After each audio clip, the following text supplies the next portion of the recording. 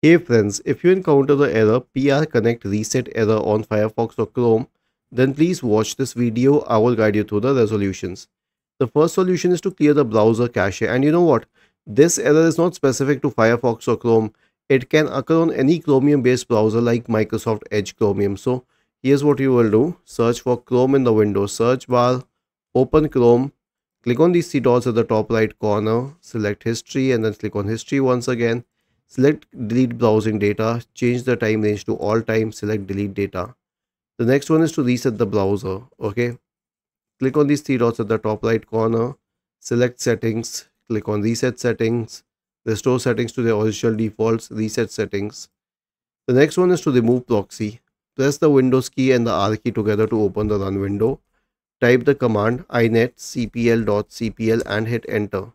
Now go to the connections tab, select LAN settings. Make sure that automatically detect settings is checked and use a proxy server is unchecked. Now click on OK. Click on OK once again. And if everything else fails, try a network reset. I'll tell you why this is the best one-time solution. Because when you reset the network, you are basically resetting the TCP/IP protocol.